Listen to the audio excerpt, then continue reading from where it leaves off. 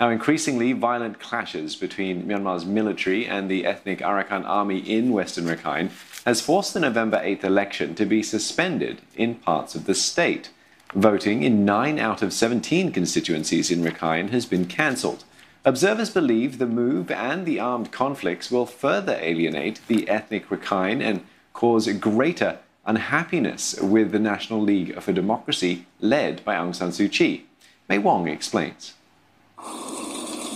The civil war in Rakhine, west of Myanmar, rages on.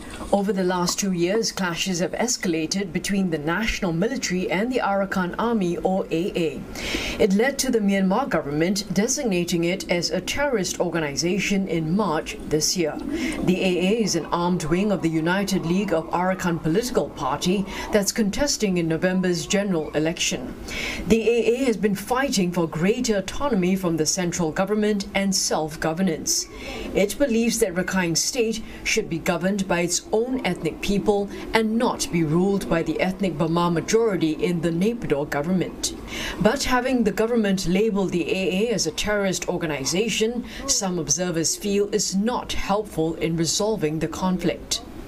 Labeling them as terrorists is a mistake, huge mistake, because labeling the Arakan Army as terrorist is backsliding of the peace process.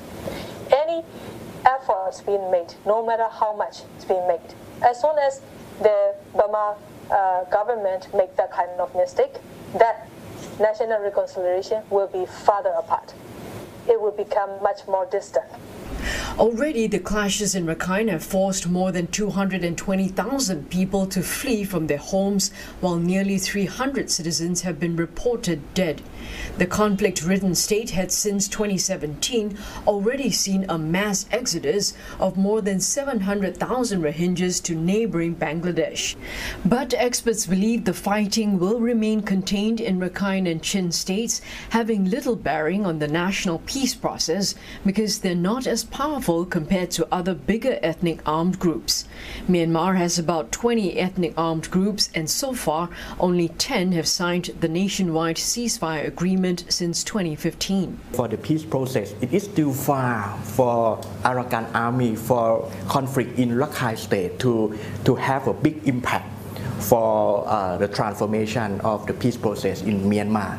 The main stakeholder still focus on ethnic armies along Thai-Myanmar borderland. In the future, we will focus on ethnic armies along Chinese-Myanmar borderland. But for AA, the size of its armed force, despite the fact that it shows some strong capability in military fighting, AA still need to collaborate strategically with other ethnic groups in Sino-Myanmar borderland. Since the middle of this year, the Myanmar military had issued a unilateral ceasefire to ensure peaceful elections and to help battle COVID-19.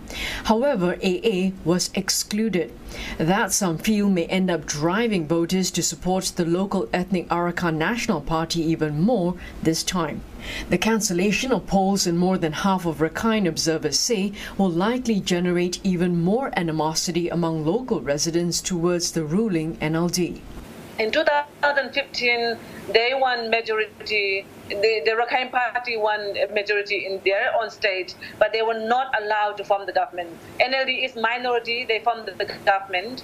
As a result, there's been conflicts with the Rohingya crisis, the conflict with the Arakan Army and the Myanmar military, and that impacts the impacts of those conflicts has been very serious, and the sufferings of the people still dying from bombs and gunshots. The Arakan National Party was the third biggest winner in the 2015 general elections. It secured 22 seats in the national parliament then. About 10 ethnic Rakhine parties will be participating in this year's general elections. And like other ethnic parties will be contesting in the other 13 states and regions in Myanmar, the Arakan-based parties aim to send a strong signal to the NLD government that they want greater autonomy so that they can manage their own Rakhine people's affairs. But now, with the cancellation of polls in most of Rakhine State, it appears the Rakhine ethnic political parties, especially Arakan National Party, may have lost the chance to fight even before the political battle had begun. May Wong, CNA, Bangkok. And for a closer look, we are joined now by Amara Thiha from the Myanmar Institute for Peace and Security. Now, with more than 1 million in Rakhine barred from voting, and I believe Myanmar's population is about 54 million, but still, how is this going to affect Myanmar's upcoming election? And more importantly, I mean, will the polls still be considered fair? So it is difficult to say that this is going to be the free and fair election. However, there will be the more by-elections coming up in upcoming years after this election. Of course, it's depending on the stability and security of the region. So if the conflict is continue and instability is continue in the region for upcoming years, it is difficult to host the election. So it is required to address politically on the political situation in Rakhine. But without having an election, it is quite difficult to say that upcoming election is free and fair and the political space is a bit narrower. So that may impact the future, not only the future of Rakhine state, but also impact on the larger Myanmar as a whole if you're looking from the conflict and political stability perspective. Yeah, the Election Commission says the cancellation is due to security reasons, as you alluded to as well. But critics have said the decision is for political gain. What's your take on that?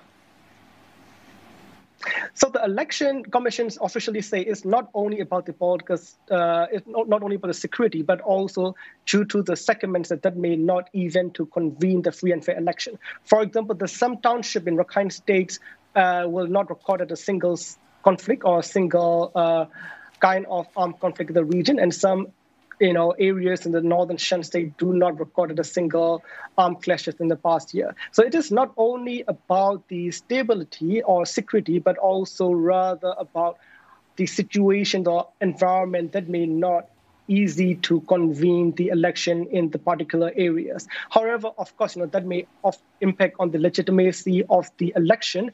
And some people say it is kind of gerrymandering process. So that is also impact on the future political environment of the nation.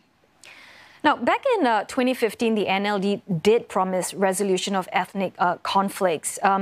Give us an overview of the situation now and the impact it will have on the party's election chances.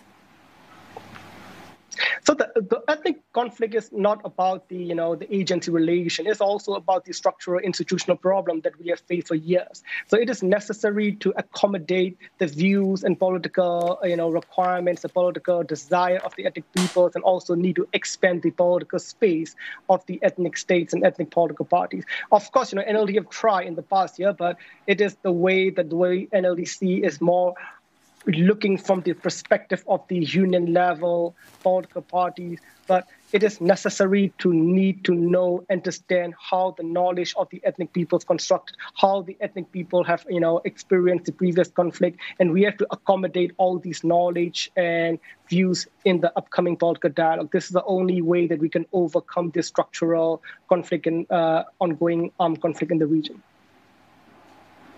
Okay, well, thank you for your thoughts this evening. Amara Thiha from the Myanmar Institute for Peace and Security.